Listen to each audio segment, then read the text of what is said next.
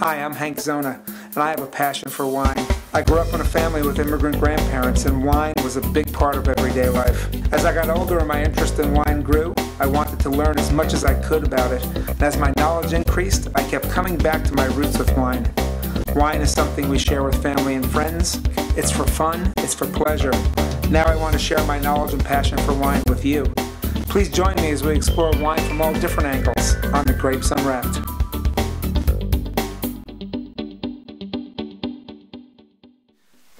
Hi again, everybody. I'm Hank Zona of Swirl Wine Events. Welcome back to the Grapes Unwrapped.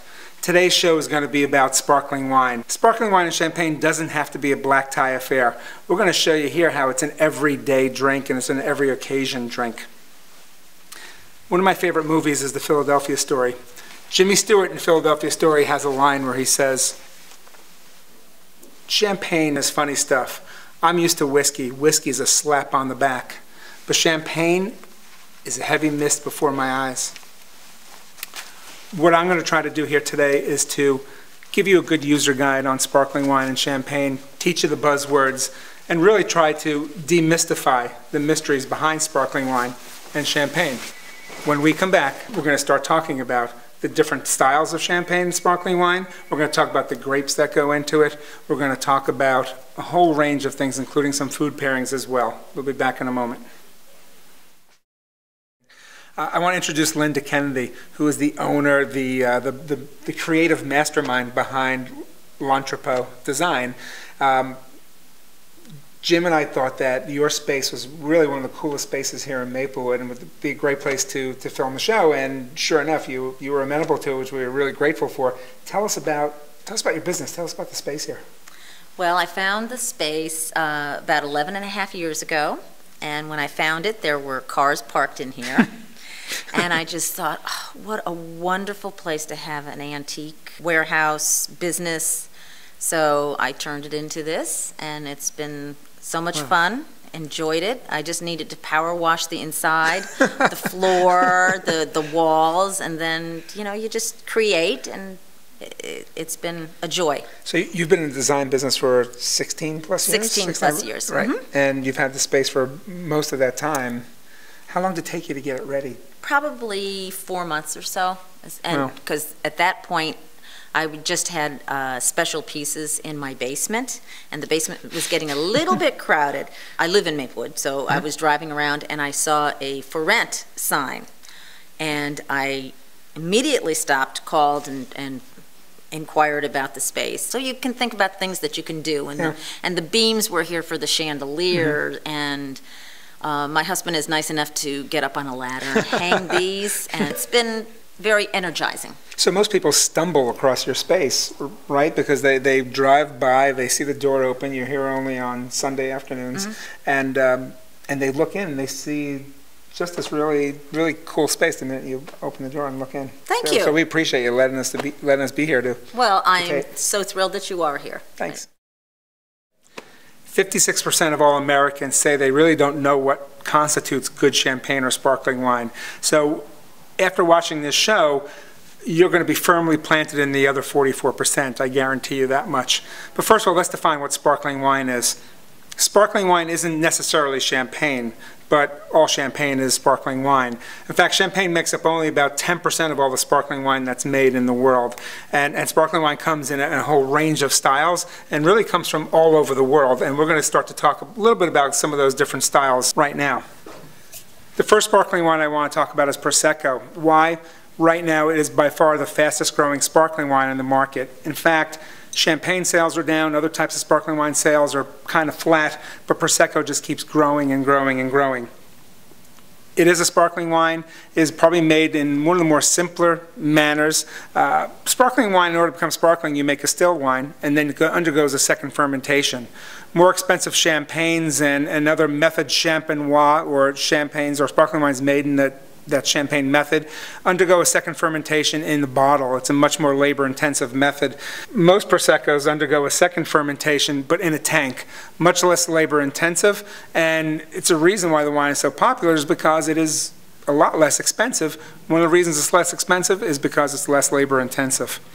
Now, Prosecco, like other sparkling wine, comes in two different styles, frizzante and spumante.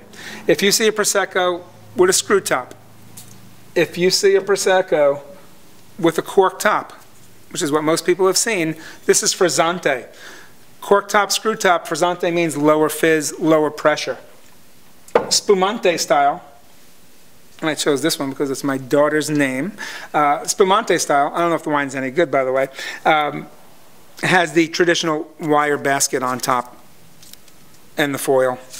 Higher pressure, needs that cork, needs that wire basket to keep it on top. Again, these two wines are sparkling Zweigelts from Austria. This one again is more spumante style. You can tell by the wire basket there, even through the foil. The second one here again, frizzante or lower fizz, and you can see that that's a screw top. Both delicious wines, both made from the same grape, but made in a different style, one with a higher fizz, one with a lower fizz. I want to talk about another category of sparkling wines. These are red wines that sparkle. And what I have here is the Lambrusco. I love Lambrusco. I featured it in our first show at Arturo's. This is an incredible food wine. You also see sparkling Shirazes from Australia. Their taste is a little bit different from the other sparkling wines that we've been talking about, in that these don't happen to be sparkling wines that are red, but they really taste more like a red wine that has a sparkle or a fizz to it. Why is that different? It's a wine that you might want to have with a sturdier or heavier meal. It's a wine that really has more of a red wine profile, but you've got that extra fizz that cuts through a lot of layers of heat and smoke and spice and different types of mouthfeels. But if you're looking to pair up with food, I would grab this more as a red wine pairing than I would use it as a sparkling wine pairing. But still, delicious wine, great food wine.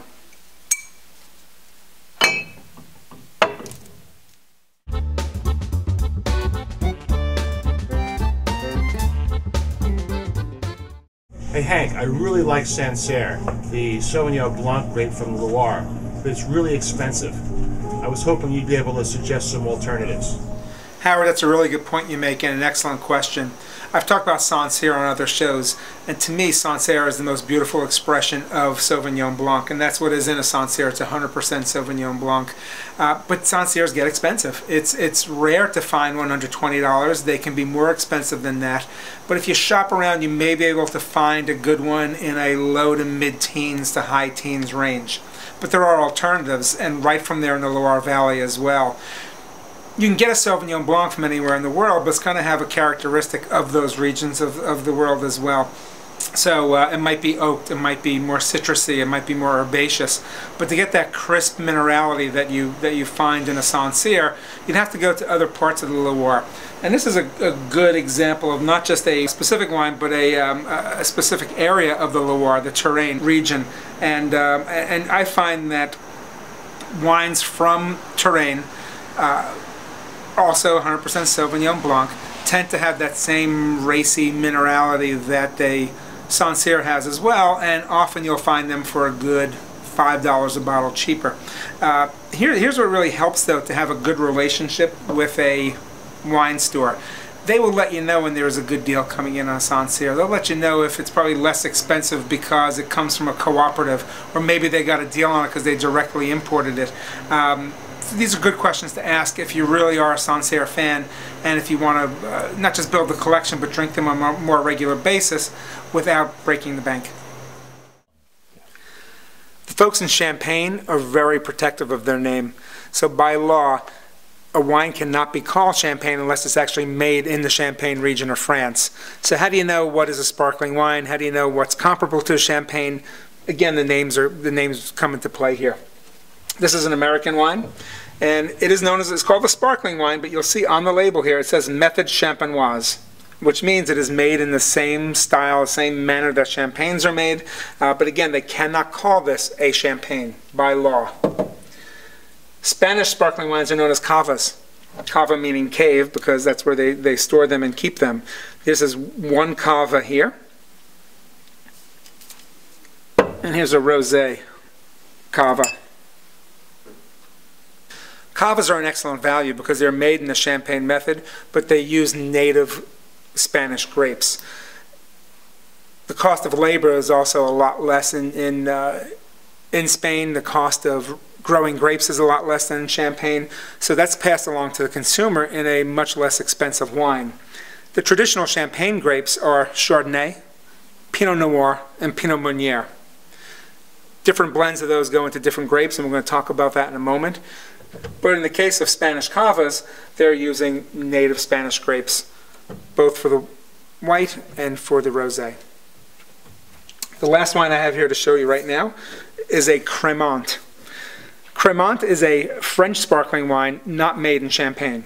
This is from the land of my peoples, from Alsace-Lorraine, and it's a beautiful sparkling wine. It's a Brut Rosé, and they use the same grapes that they're using in Champagne. This is made from Pinot Noir and Pinot Meunier and Chardonnay, but again, because it's not from Champagne, even though it's in France, it's called a Crémant. You'll find Crémant d'Alsace from Alsace. You'll find Crémants from Burgundy. You'll find sparkling wines from the Loire. Beautiful wines, fantastic wines, and often really at a fraction of the cost of real Champagne. One of my favorite wine quotes of all time really speaks to the versatility of sparkling wines and champagnes, and it's by Dame Lily Bollinger of the famous Bollinger Champagne House. And Lily Bollinger used to say, "I drink champagne when I'm happy and when I'm sad. Sometimes I drink it when I'm alone.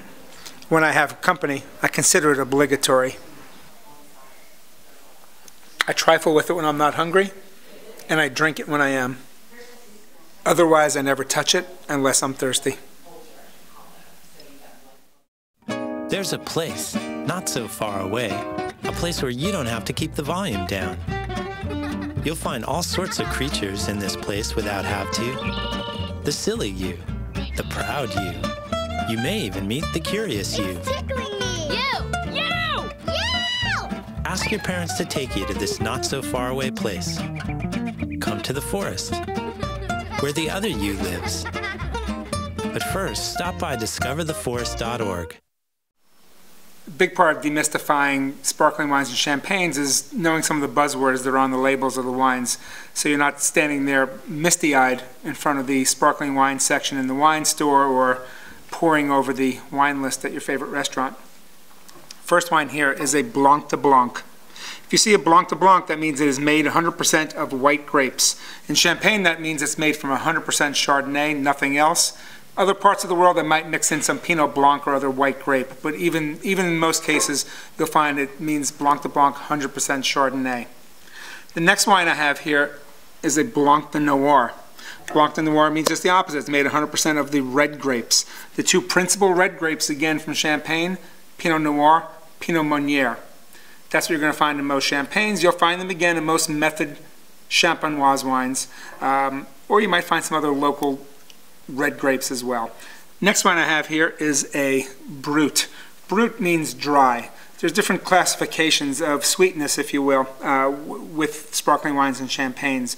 Brut being dry, but not the driest. The driest level is a Brut Zero, a Brut Natural, which you're not going to find many of here in the United States. Next would be extra dry, which is actually less dry than the Brut. After that, you would have demi-sec, or deux, which is a sweetened wine. I'm going to come back in one moment and talk about the demi-sec. A little bit more, though, I want to talk about this wine right here, the Mirabelle. Mirabelle is the second label of Schramsberg, and Schramsberg, I think, is really the premier sparkling wine house in the United States. Schramsberg also happens to be the official sparkling wine of the White House.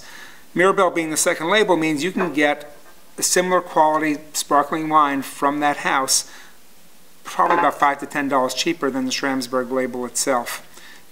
This here being, again, the Brut. Brut means it's probably not just dry, but also most typical of the house style, if you will. If you want to find out really what the style of winemaking is for any particular sparkling wine or champagne house, try their non-vintage Brut. That'll give you the best indication. Back to the demi-sec for a moment, but first I want to talk about Gruet, the winery. Gruet was a champagne family that over 30 years ago came to the United States looking for a place to open up a sparkling wine winery that best replicated their property in Champagne. They went through Oregon and through Washington, through California, and settled on New Mexico. people say New Mexico. Well, New Mexico's got about 50 wineries right now. Brouet is a really good producer of really good value sparkling wines of all kinds. Typically, you get around a 90-point rating, so it's a critically well-received wine. But I think this is an excellent wine to have for a large group of people. It's also an excellent wine just to have a bottle of wine. Demi-sec means that the wine is sweeter. What makes a wine dry? What makes a sparkling wine sweet? It's called dosage. The way sparkling wines are made is, first, a still wine is made. After that still wine has fermented, it is bottled, and the tirage is added. That tirage is a combination of yeast and sugar. The amount of sugar depends on if they want that wine to be brut or demi-sec or sweet. The more sugar, the sweeter it comes. And then what happens with these champagne bottles is they are racked. And they are turned every day by hand. Again, this is the labor-intensive aspect of champagne making. And they're turned daily, and they're tilted downward. So over the couple of years that they are aging, the dead yeast and other sediment comes to the neck of the bottle. Neck of the bottle is then frozen. The plug is pulled out. It's then filled up with the dosage, depending on if they want this to be a brut or a demi-sec or whatever type of sparkling wine they want. Cork is put on. Wire basket goes on there. Demi-secs are really nice. This is a really good dessert sparkling wine. Not quite as sweet as most dessert wines, but this is great with birthday cake. This is great with ice cream. This is great with pound cake. This is really good with cookies. And before we wrap up the show, we're actually going to open up this demi-sec and have it with some cookies, actually. So we'll be back in a little bit and talk more.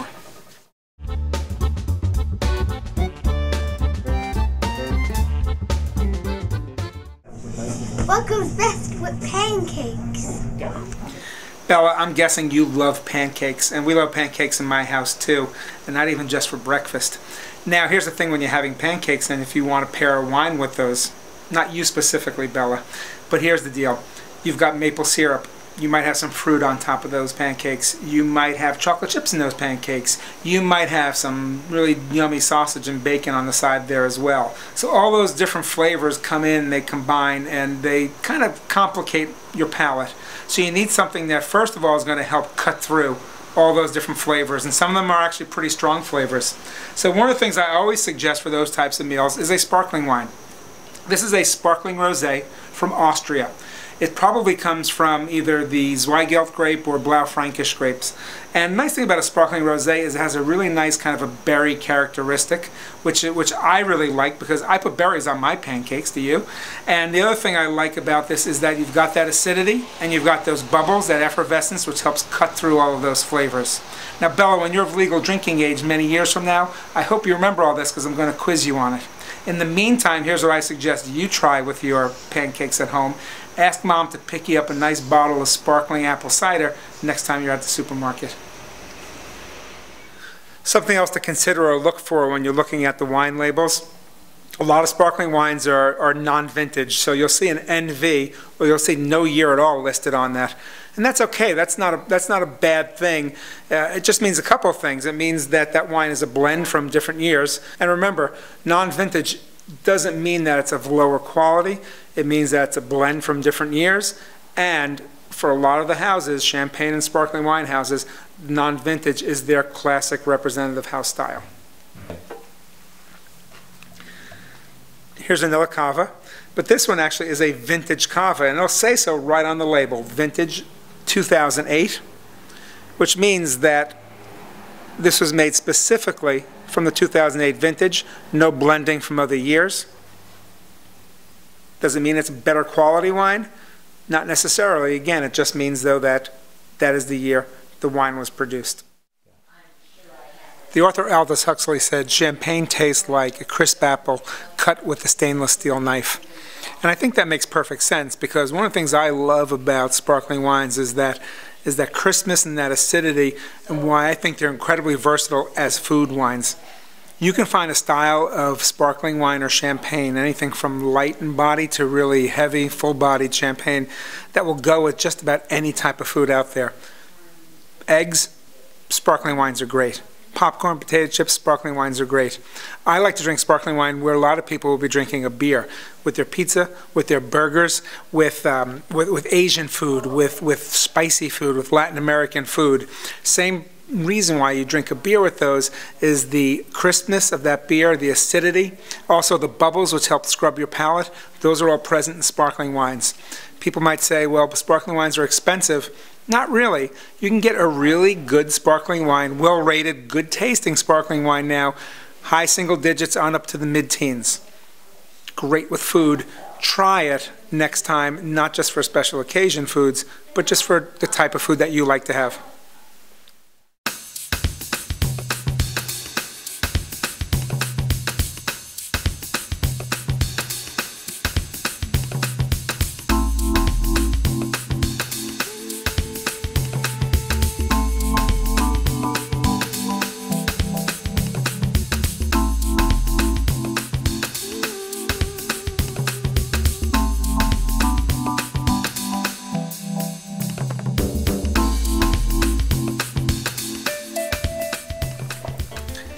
I love doing this show because I love sparkling wine. It's probably my favorite classification of wine. What prompted me to do this show? Mary Mann from Maplewood Patch said, you need to do a show on sparkling wine. And I said, you know what, you're right, I need to do a show on sparkling wine. And I said to Mary, I said, but I want to invite you and the other folks from Patch in Maplewood, South Orange, Millburn area, because you've all been really good to me. And that's why Laura Griffin's here, and that's why Carolyn Maynard-Parisi's here as well. Patch has not only been really good to me, but they've been really good to a lot of the local businesses and all. And since this is community TV, I want to give them a shout out really for all that they've done for the community as well, not just promoting businesses, but promoting lots of different groups and activities in the community. I also want to thank Linda for having us here. This has been great. This is a beautiful space. Thank you very much for opening your doors for us, and we really do appreciate it. My pleasure. Thank you. It's our pleasure as well. We're going to take this out with that demi-sec I talked about earlier from Gruet. As I said, demi-secs are a really nice dessert wine, but not for super sweet desserts. But I had the idea this morning to run over to see Julie at the Able Baker in Maplewood, who makes some fantastic stuff. And I'm pretty certain that this demi-sec is going to go really nicely with these really nice cookies that I got from her today. Again, I want to thank you, and a toast to everyone for being here. Thank you. Cheers. For opening your doors, not just today, but to the community every day.